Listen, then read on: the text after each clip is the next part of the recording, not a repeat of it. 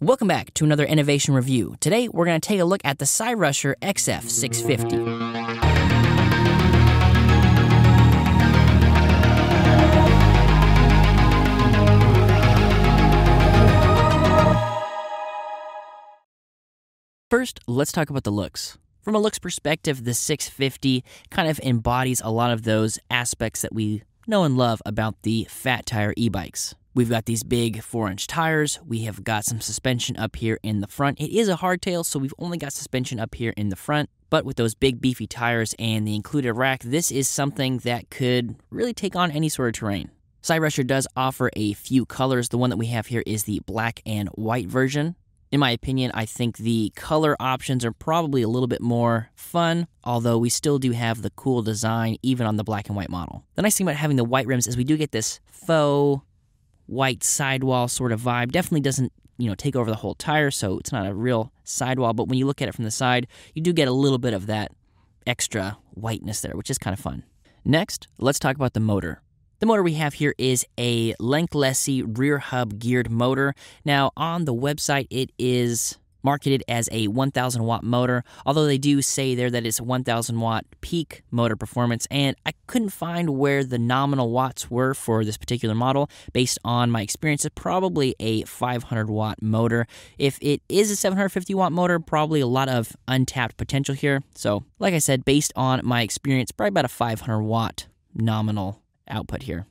Towards the end of the video, spoiler alert, I took this bike out to some trails we had where there was some dirt, and because of all the rain, there was a lot of mud there, so I really wanted to test the traction on this bike, though the tires could probably use some bigger knobbies if that's really what you're going to be using this bike for, standing water on top of mud sort of situation. The 80 newton meters of torque really was able to just kind of rip through that, and I don't really feel like I had any problems with the motor performing. From a noise perspective, this bike was a little bit quieter than most of the motors that we normally get to test. I think that was mainly due to the fact that the ramp up here when you are using the throttle or using pedal assist, it's a little bit slower, very reminiscent of the XF690 that we tested a while back, where it definitely does take you up to that top speed, but it does have a sort of a slower ramp up to get there, so that may account for some of the lack of noise that we were getting from this motor. Next, let's talk about the battery. The battery we have here is a 48 volt, 13 amp hour, 624 watt hour battery. We do have these lithium-ion cells in here, and it takes about 5 hours for a full charge. I believe the website says anywhere between 5 to 7. I had to charge this battery up, and for me, it was right around that 5-hour mark before I got a full charge. There's a few features on this battery that I would like to talk about. Number one is the fact that it is lockable and removable, which is nice. We don't have to leave the keys in there, which is excellent because of where this would be positioned. That'd be horrible. So nice to see we've got those removable keys. We also have this quick readout right here on the top, so you can press this button and it'll show you how much juice is left in there. There's only 4 bars here, so not like it's too accurate. However, it is nice to get just a general idea of how much juice you have, and you can do that really quickly without having to turn the bike on and look at some stuff. We've also got a USB down here, so if you need to charge a cell phone, a GPS, something like that, you can basically use this as a giant battery to, power any sort of USB devices that you need. And then once you've got this battery fully charged, you've got everything ready to roll, you should be able to get anywhere between 22 to 50 miles. Now, the 50 miles is best case scenario, no headwind, you're using low pedal assist, you're doing a lot of the work, and also probably not factoring any sort of hills or inclement weather, things like that. So could the bike hit that 50 miles? Yes, but depending on where you're riding it, it may be unlikely, and you're probably sitting closer to that 40 miles for the max range, especially if you are going to be relying on the bike for a lot of the power. It's just going to drain the battery a little bit quicker. Next, let's talk about the brakes.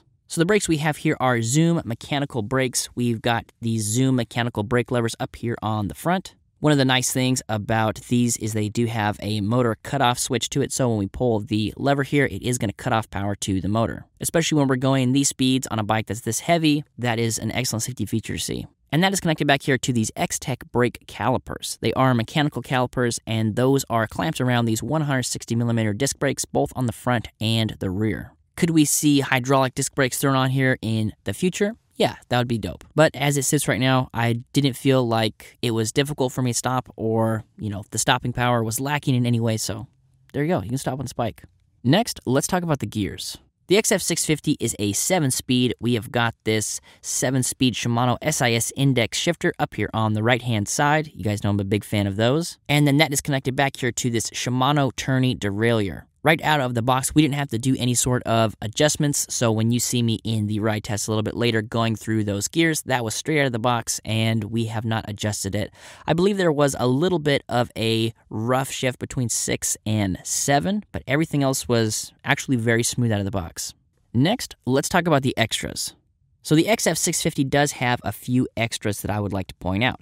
Number one is going to be the fenders that come with the bike, both on the front and the rear. These aren't the nicest fenders that we have seen, and the way that they attach to the front fork specifically is a little bit clunky. We've got these adjustable fender boss attachments here on the front tubes, and then that is going to connect back here to the fender itself. Not really a huge deal, definitely something I've seen on other bikes, but probably something that could be improved or even looking at upgrading the fenders overall. But other than the way that they attach and maybe possibly looking at getting something that's a little bit sturdier in the future, they are wide, they cover the tires, they keep you fairly dry, fairly clean, unless you're going to be doing the things that I do later in this video. The other extra that I would like to talk about is the rack. So the rack does come here, and it is a little bit of a smaller rack. Smaller in the fact that all of the tubing is a little bit on the smaller, lighter side. We do have plenty of attachments for pannier bags and other mounting points to pretty much attach anything you'd want to on here. We've also got a little bit of a top shelf here that runs the length of the rack. Personally, I don't know if there is too much of an advantage of this, say over having some tubes that run down the long side, but just something to note. We've also got a rear reflector on the rack back here. This would be nice to see upgraded into a light, hopefully something that would tie into the battery. That would be awesome. Speaking of lights, we've also got this front light up here in the front where front lights go. Now attaching this to the front fork is very typical of a lot of the bikes that we've seen here, so nothing too wild. The light itself, I feel like, functioned pretty well. I don't know if it's bright enough to where I would want to ride around in pitch blackness, and this is kind of like the only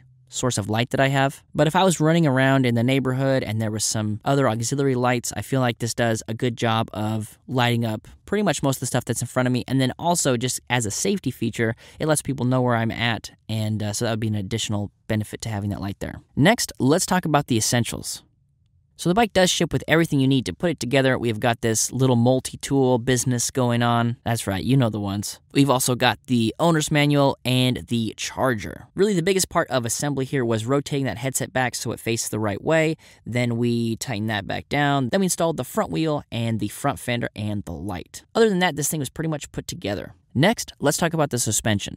So the 650 has this front fork suspension. This is a coil system. We have got hydraulic lockout and preload adjustments, 80 millimeters of travel and 35 millimeters of deformation. Now, if you are a mountain bike enthusiast, you will know that 80 millimeters is not enough to take on any sort of jumps, and especially when we're looking at this bike being as heavy as it is, pretty much twice the weight of most mountain bikes that are quote-unquote recommended to be doing, jumps and things like that. This is not going to be enough for taking it to the bike park and jumping in on things. If you recall, I did that with the XF800, and though it worked, it is not designed for that, so it's not recommended. As I mentioned in the beginning, this is a hardtail, so we don't have any rear suspension on this one. The other part of suspension that we like to talk about are the tires. Now with these ones, we've got these giant 26x4 Chaoyang tires. They've got a max air pressure of 20 psi, and I imagine you could probably take them anywhere closer to 5, 6, 7, somewhere on the downside. Something you probably have to do a little experimenting with. And then we've got regular Schrader valves on these ones. As far as the tires themselves, the grip, like I mentioned, is something that's designed for moderate off-terrain. I felt like I had really good grip on the pavement. I had really good grip on some of those harder packed surfaces, but once I got into the water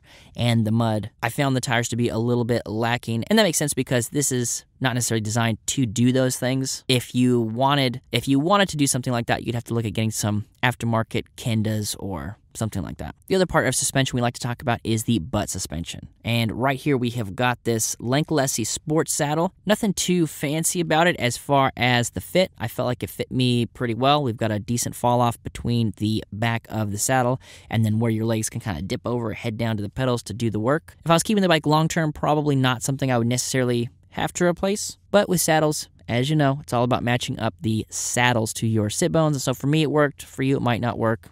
Saddles are something that are pretty easy to change and something that's pretty customizable no matter what bike you get.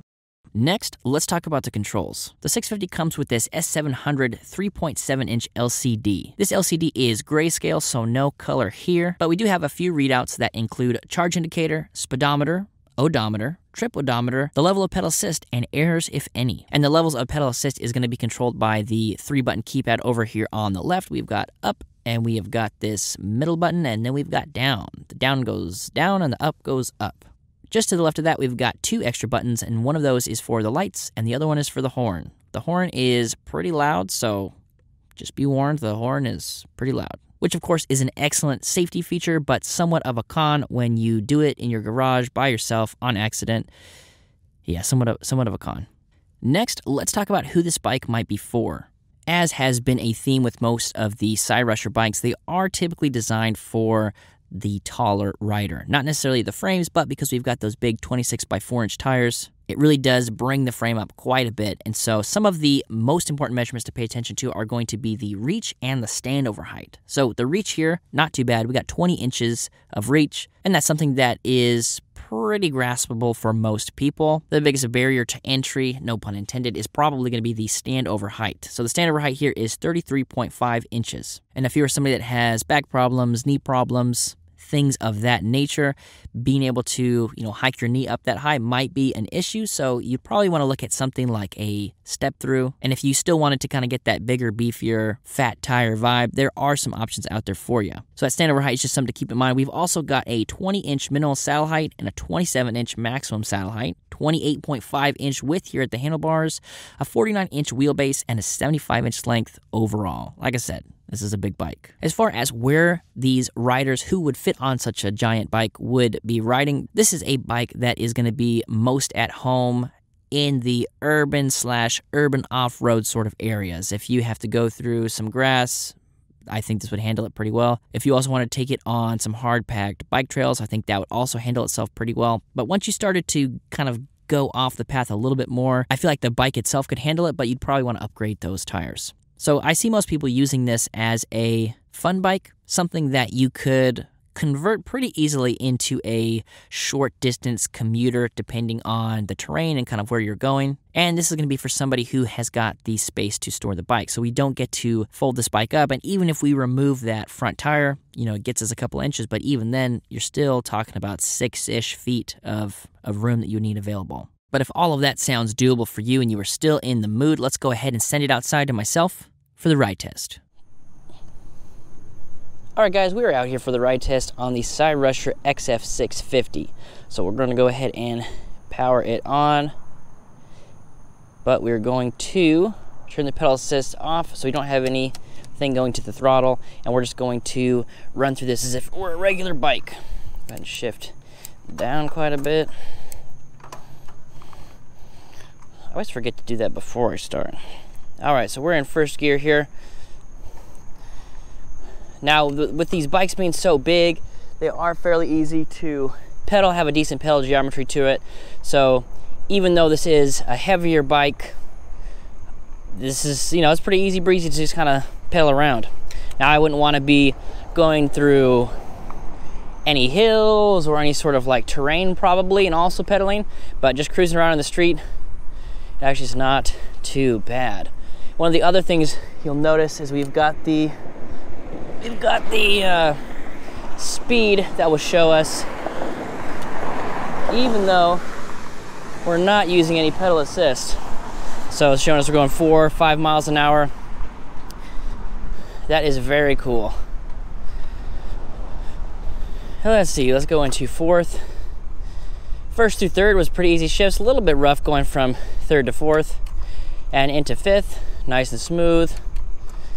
Sixth, nice and smooth, and seventh. Seventh was a little bit rough there.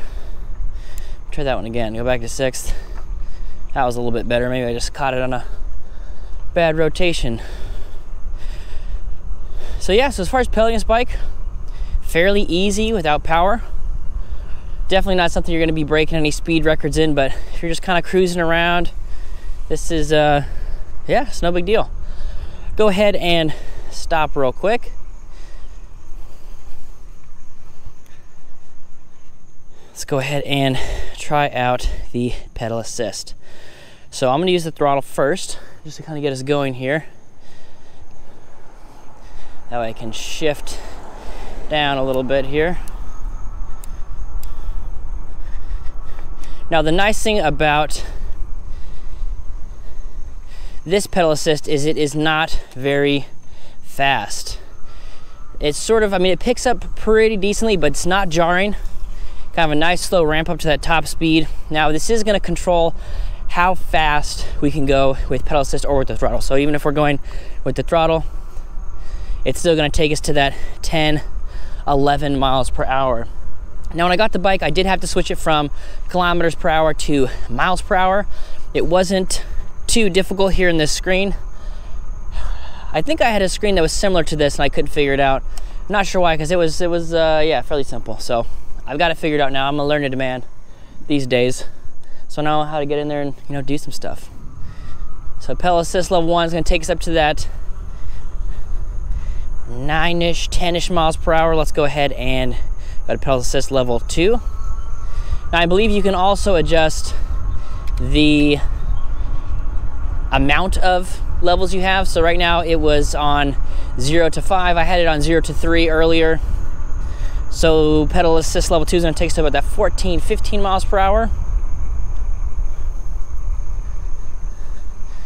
We'll head down the long road. You guys know the long road. We were here the other day.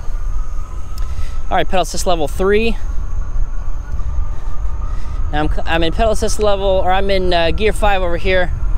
Probably need to push that up to 6. That feels pretty good. So 6, pedal assist level 3, marry up pretty good. Let's go pedal assist level 4. Definitely getting a nice ramp up. Probably got to shoot up to pedal assist level, or I'm sorry, gear 7. It's one of those dual pedal assist bikes. So getting about to that 22 miles per hour. We'll go ahead and hit pedal assist level 5.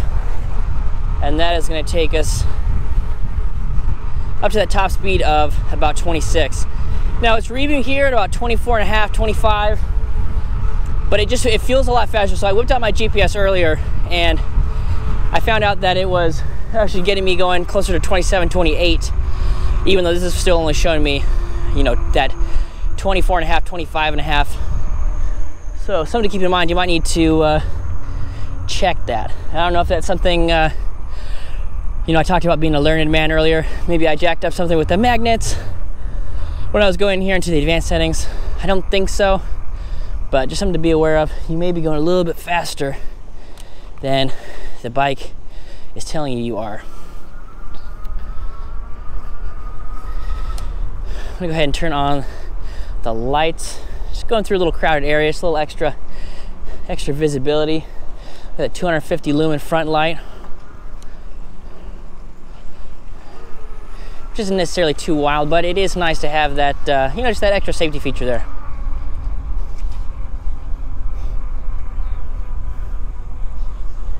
Let's go ahead and skedaddle.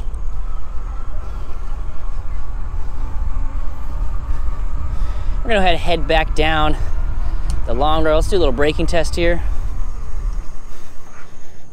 Wow, that was pretty good. I wasn't positive how fast I was going. I feel like I was going maybe 16, 17, and it stops very quick, even on this slick concrete.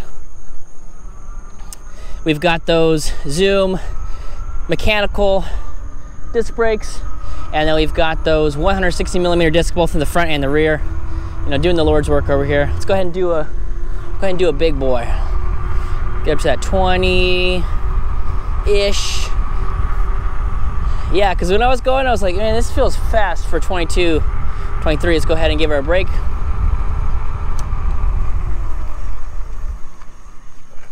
Nice and controlled, no skidding, probably about 12 feet. And I feel like if I want to hammer on one, let's go ahead and do one where I just hammer on it. And let's see what happens. Let's see what happens. Just checking my GoPro on the back, make sure I didn't lose it. I haven't paid attention to it the whole time. So let's go ahead and just really hammer on this bad boy.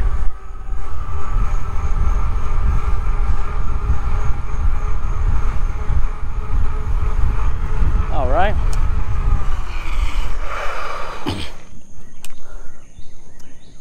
And that was closer to that 9-foot mark for stopping. Did get a little bit of a skid there, but it was very controlled. You know, I put my legs out a little bit, but handled itself well, you know, when we were going close to that top speed. So let's go ahead and we've ridden this bike around, you know, pretty much the same spots we rode the scooter around. So I think we need to put it through a little bit of mud, a little bit of off-road. Nothing crazy. This bike was designed, you know, to get too wild, but let's go ahead and see if we can't get on some dirt. In the beginning, I debated not going out to the dirt because I was like, you know what? There's only one person that's responsible for cleaning the bike after that happens, so that's me. And I didn't really want to, but you know what? For you guys, for the hardcore people, the people here, you know, what time we at? Probably like 15, 16 minutes, maybe a little bit more. You guys are troopers, all right? So for you guys, I'm doing it.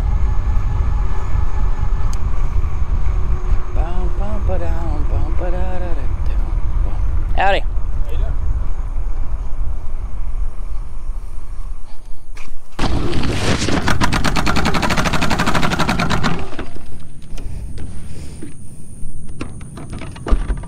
Oh my goodness. All right, so yeah, just a little GoPro action. Nothing wild. Just everything looks like it works, right? Cool business. Nothing I hate more than a broken GoPro. All right, well now we got that settled. How fun. Good thing this isn't a GoPro arm review. I'd been like, man, this GoPro arm review is not going well. But it's a bike review, and the bike is going places this GoPro arm can't go. So hang out here in the mud a little bit. I'm contemplating getting very dirty right now, just for fun. So let's see what we can do. Let's see what sort of trouble we can get into. All right, okay. All right, a little bit of kicking. Whoa, boy. Now this isn't a full suspension bike, right? It is a hardtail, so we don't have kind of that full suspension, but it is nice just kind of whipping around. Whoa there, boy. My left wrist over there is like, please don't hurt me anymore. Oh, Lord. All right, that's enough of that.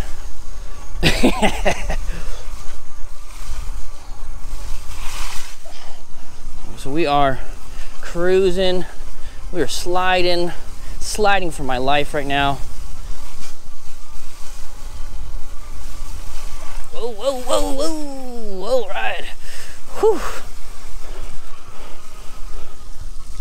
Just gotta make sure my tire is still on back there. So we're getting into some slick stuff, and it is it's kicking around. Let's hit up into this. Oh yeah, give me a little bit of traction. I told you guys we get dirty.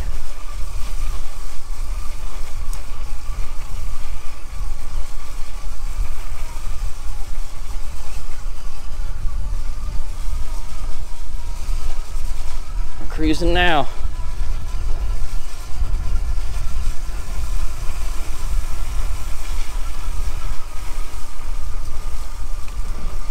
Too bad that other GoPro got smashed. Well, actually, you know what? Maybe that's a good thing. It probably would have been super muddy at this point.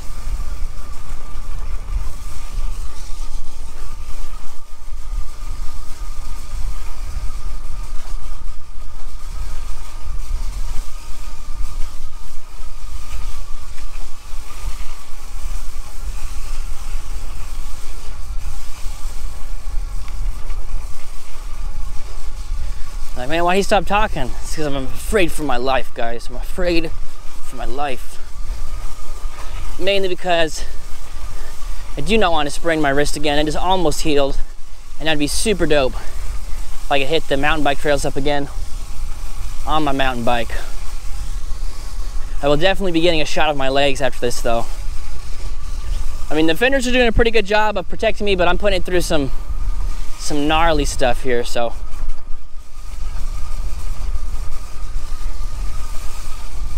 Oh boy.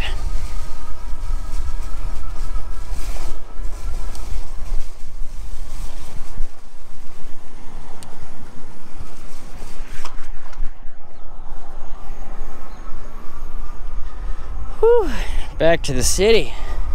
Back to the safe zone, baby. So you know what, all in all, it handled itself pretty well.